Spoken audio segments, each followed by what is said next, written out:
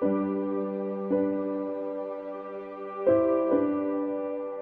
Sean, you see a lot of juniors out there saying, I need to control myself, I need to stay like even keel or at a level where I'm not showing too much emotion, and like if something bad happens, I can't react to it because I need to stay level with my emotions and control myself.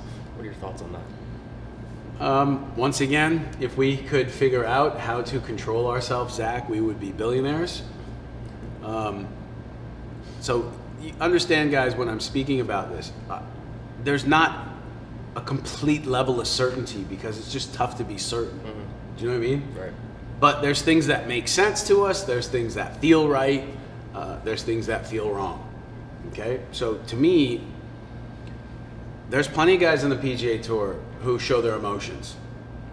Okay? There's nothing wrong with that. I would argue that in society as a whole, we repress it too much. So by the time we show it, it's like full-blown anger. Yeah. Okay? So you're repressing it, it didn't bother me, it didn't bother me. It's okay if a bad shot bothers you guys. I've never met anyone who's great at anything who are happy about like sucking at it. Okay? That's okay. But what you have to do is you have to ask yourself, like, why am I frustrated? Why am I upset? Mm-hmm. And my feeling is that most people who are frustrated, they're frustrated because what they think should really be happening is not happening, and that's why they're frustrated.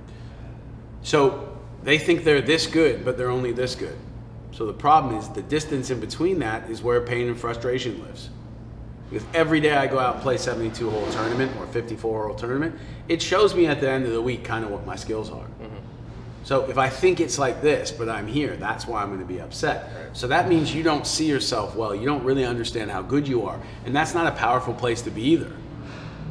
Okay, that's not a powerful place to be either. So, you know, letting it out is fine, but you got to let it out in a way where it's got some class. It's not affecting the people that you're playing with.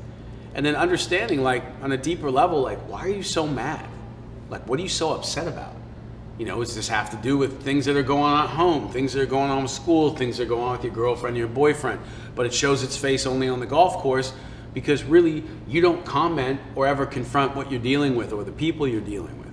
And so to me, the idea about getting to like full rage and full temper, you know, that's a huge problem because just go onto Google and type in what are the physiological effects. So what are the effects of anger on my body?